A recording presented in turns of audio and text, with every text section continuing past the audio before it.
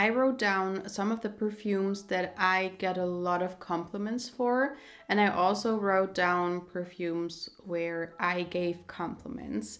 And I was having the idea to do a top 10 most complimented fragrances according to you video. I enjoy those videos a lot, and I was so interested to see what you would say.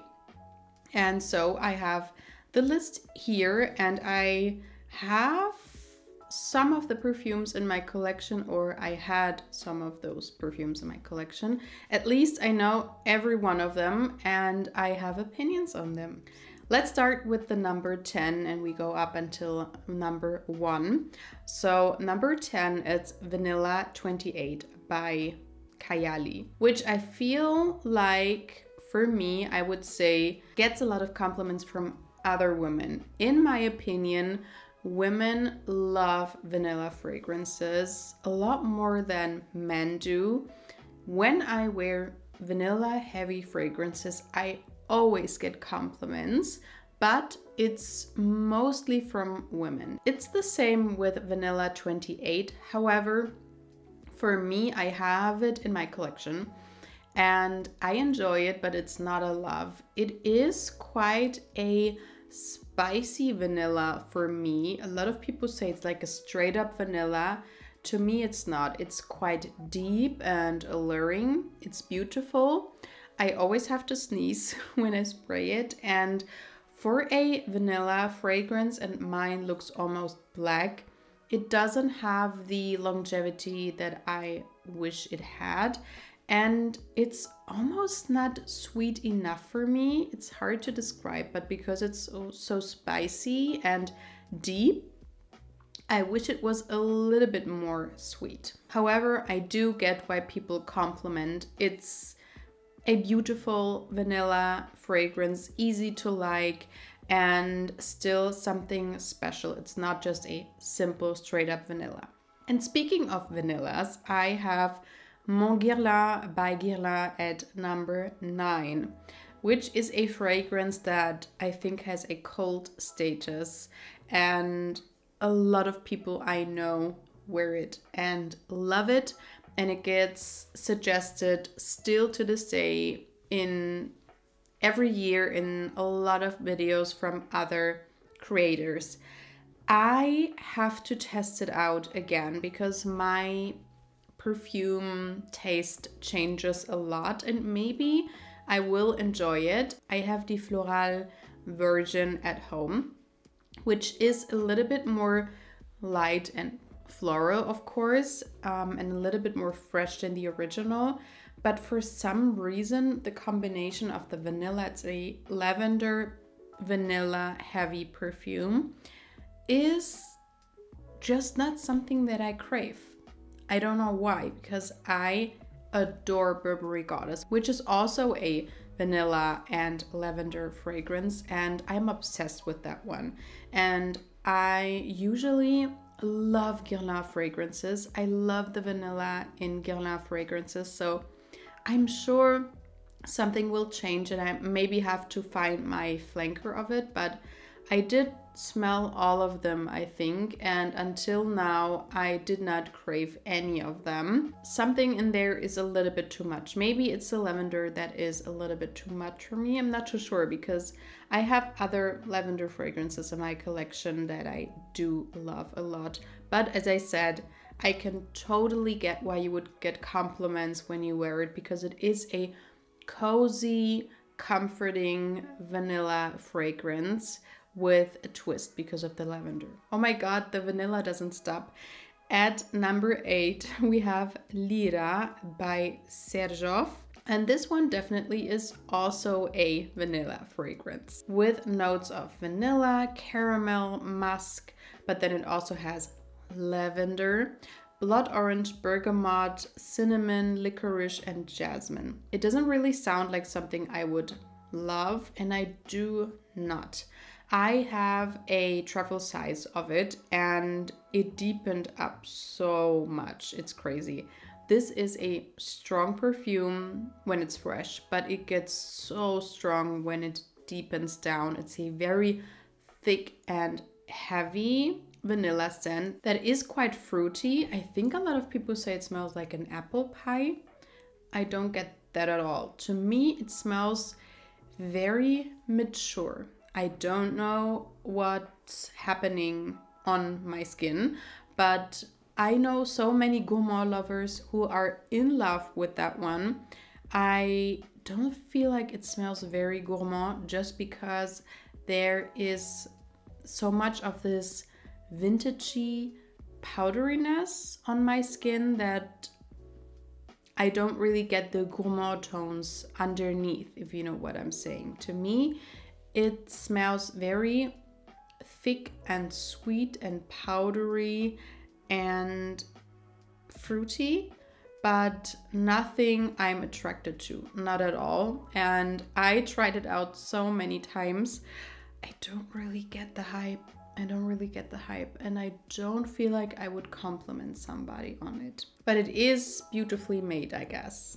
For some reason, I forgot to tell you about the number 7, which is Xerjoff's Erba Pura. And maybe that will tell you something about my opinion on this perfume. Or maybe not, but I totally get why this is one of the most complimented perfumes with you, but also I know a lot of my friends wear this perfume and they get tons of compliments. So basically, it is a very, very strong perfume. And a lot of times, the ones that are just weaker are not that prominent to others and they cannot really smell them. And the more strong a perfume is, the more compliments you get. But of course, the perfume has to be good. And this time, Erba Pura is a very fruity, summery perfume. And most of the time, those perfumes are very weak performing and people cannot really smell you. So the fact that this is a very strong projecting and also long-lasting perfume that is super fruity and fun and happy and summery smelling is a plus. And I do appreciate it for that fact. I love to wear fruity perfumes in summer, and I did wear Erba Pura last year sometimes because I was craving a very fruity, summery perfume with lasting power. And it does give me the lasting power, but it has a very strong, dusty musk scent, especially in the base. And it gets stronger the more or the longer I wear it. And for some reason, that is something I cannot stand on my skin. I love musky perfumes, but this one is so dusty, and I get it with a lot of fruity perfumes that have a better performance. So I don't know what it is about those perfumes, but that is the reason why I wasn't 100% sure about the perfume, and I also did not get a full bottle of it. I just have a very big decant of it, and I do appreciate it, but as I said, I don't really wear it that much because the musk note is so prominent. And I have fruity perfumes with a good longevity that I prefer to wear over this. But as I said, I do get why people compliment on this perfume. Then at number 6, Parfum de Mali Delina. I have it in my collection. I am a Delina fan. I know a lot of people are not into it. I feel like you would have to like roses to like Delina. Delina is a beautiful fruity floral that doesn't have this deep patchouli note that a lot of those perfumes have, especially those with performance. And this one is almost a beast mode on me. I spray it on in the morning, and if I overspray, I would smell it on my skin or on my clothes the next day easily. And on my hair, it's so long lasting. It's a very fruity, almost sour smelling perfume. I think there's rhubarb in there, lychee, but then you have a very modern fresh take on roses, and I feel like there is vanilla in the base. It's very smooth, it's creamy, it's fun, it's happy, but it doesn't smell juvenile. It's mature enough, and it's something that smells special enough to be worn as a wedding scent, and I have recommended it as a summer wedding scent especially, and I love the perfume bottle, but it's easy enough to be worn as an everyday scent as well. When I had this very new in my collection, I did wear it as an everyday scent. And also it's a great gift. And I have to say, my opinion, my experience, a lot of guys like rose scents, especially when they are sweet. And so every time I wear Delina, I get compliments, and it's mostly from men. So this is funny because it doesn't seem like a sexy, attractive date night perfume, but it is exactly that. If you want to lure somebody in, this is the perfect scent. Same goes with number 5. It's crazy to me that those two are 5 and 6, but number 5 is Maison Kurkdjian Baccarat Rouge 540. And this is a cold perfume now, and we have some history. When I first smelled it years ago, I was just mesmerized. I was like, oh my, I smelled it on someone and I was like, what is this? This is crazy. This smells so good. I've never smelled anything like it. But at the time, it was just too expensive for me. And then Cloud by Ariana Grande got launched, and I thought, it smells quite similar to me, and I got the Cloud one. I used quite a lot of it, and then I got over it, and it was just too much. And also, here, so many people wear Cloud, Baccarat Rouge, or any of the perfumes that smell like those two. And so I couldn't really smell it. And then I saw a video of someone raving about it years later, and I was like, I should give it another try.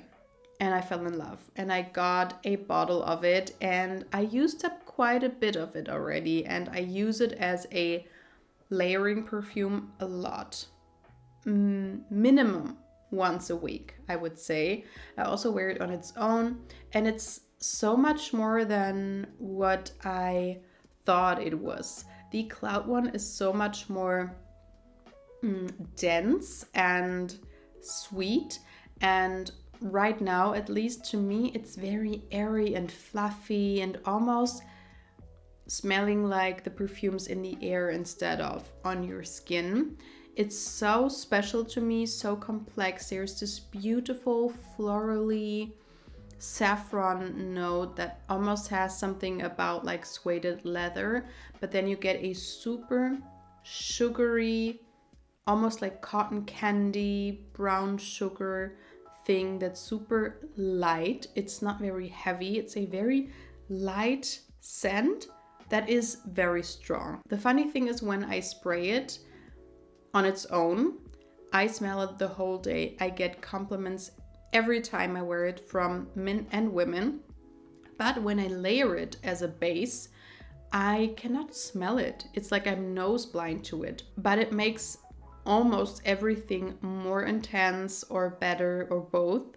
And yeah, it's like magic to me. And so I think I will always have a bottle of it at home. Number 4 is Giorgio Armani's Rouge Malachite. To me, Rouge Malachite smells like a more smooth, luxurious, more easygoing version of Alien by Mugler. That one I wanted to love. I had it in my collection and I wore it a couple of times, but it was always too much for me. I smelled it on a friend and I loved how she smelled.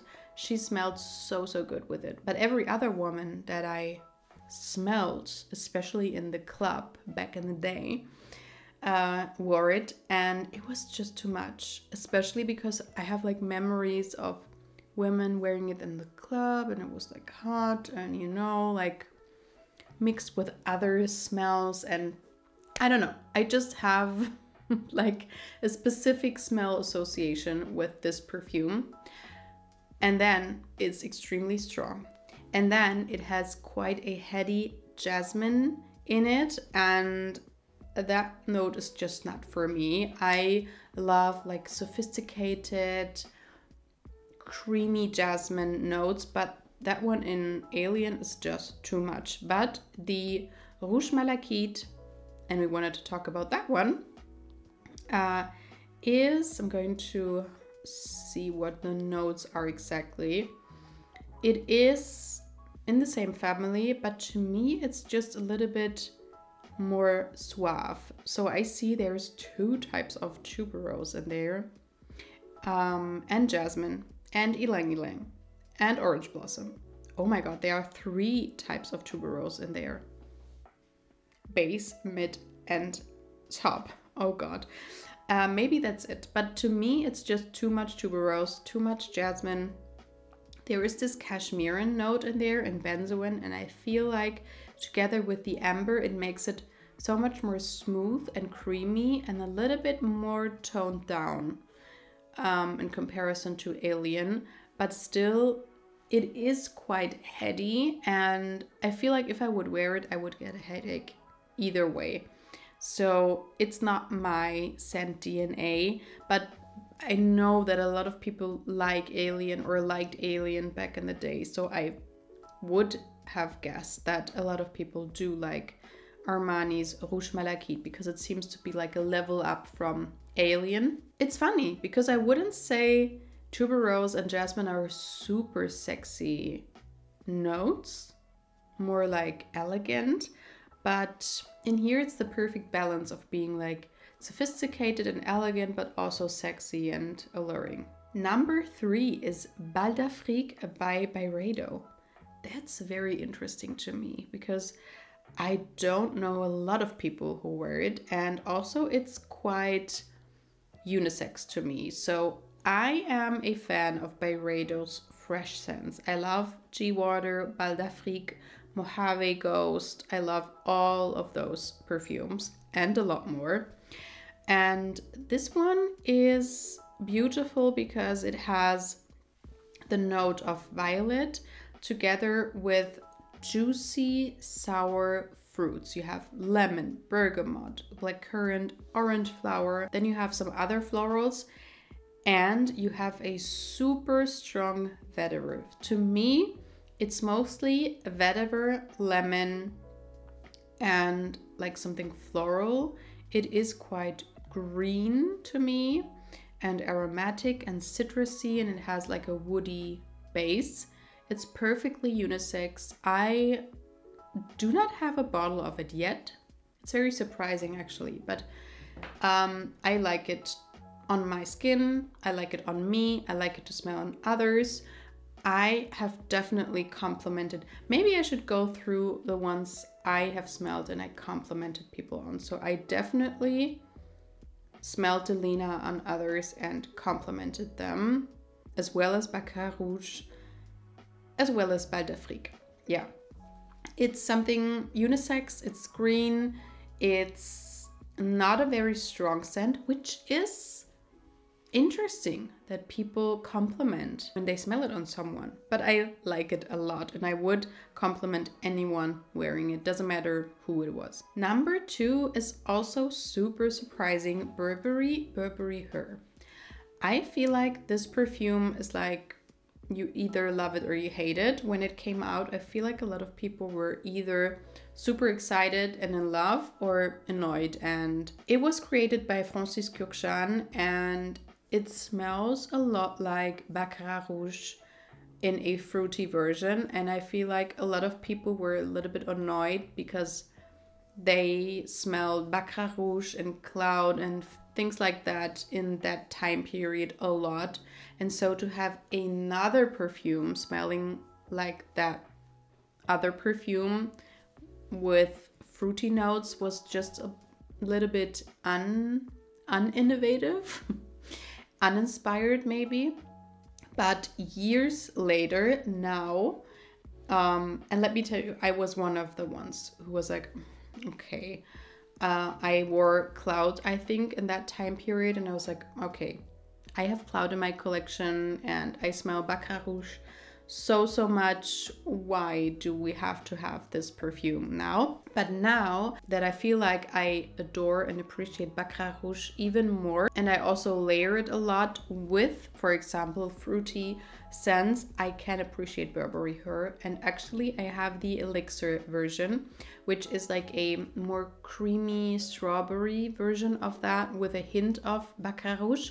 The one that I feel like you were referring to is a little bit more fresh and more like Baccarat Rouge smelling. It's like a strawberry fizzy champagne with Baccarat Rouge. So this saffron, ambery, brown sugar perfume with fizziness and strawberries, and it's beautiful. It's beautiful, and I have to wear Burberry Her Elixir this year more, because when I got it, I wore it a lot and then I kind of forgot about it, but it's very beautiful. And I feel like this is one where women and men are gonna compliment you on it, because it just smells happy and fun, but it's sexy at the same time. And the number one is Dolce & Gabbana Light Blue. Would you have guessed? I would have not. This has the main accords of citrus, woody, fresh, and fruity.